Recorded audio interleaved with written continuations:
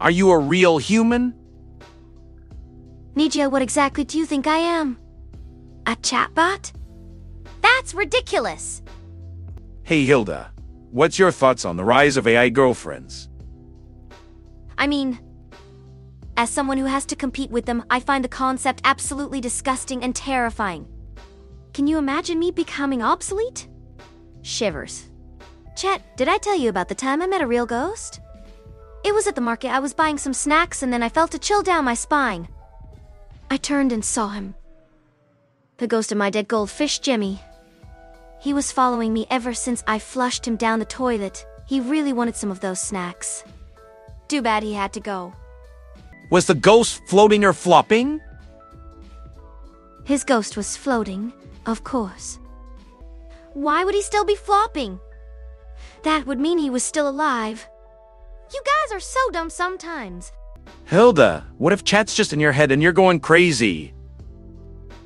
That would actually be pretty cool. I love talking to myself, so it would be a win-win if it was true.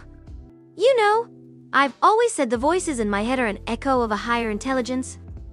I just didn't think they'd be so annoying.